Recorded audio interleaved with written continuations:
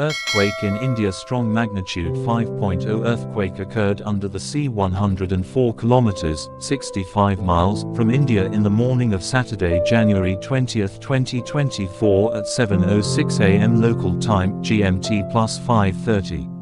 The quake had a very shallow depth of 10 kilometers (6 miles), strong mag.